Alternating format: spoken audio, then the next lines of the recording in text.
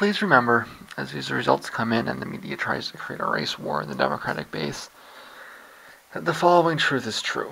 Obama was and remains the more conservative of the two candidates from 2008. And the results in many ways, in many places, were a reflection of this fact, at least as much as his skin color was.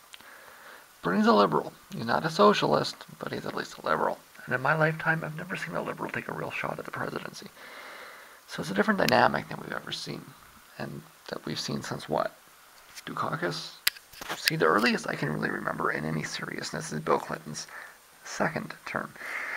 So you've got a legit liberal and a centrist. Okay, last time it was a clear conservative and a centrist. So you're seeing the spectrum shift to the right, as you'd expect, if you were analyzing results based on meaningful things rather than convenient categories.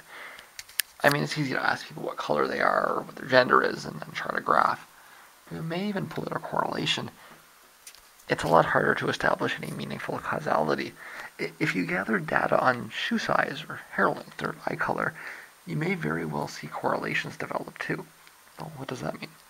Don't get me wrong, I'm not exactly faulting anybody. People ask these questions, that's the data that exists. If exit polls ask questions about favorite soda or preferred ice cream, you'd have that data instead, and you'd measure charts and try to figure things out based on heavy support from Sprite drinkers.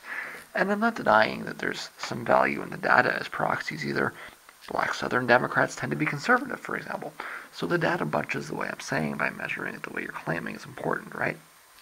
It's just that there's an actual election of ideas going on right now. It's a little unusual. It'll probably go back to normal next cycle too, even. But for now, it would behoove everybody to focus a little more on ideology and a little less on identity. The results when they come in will uphold this. I'll help you out a little by explaining them tomorrow or the next day.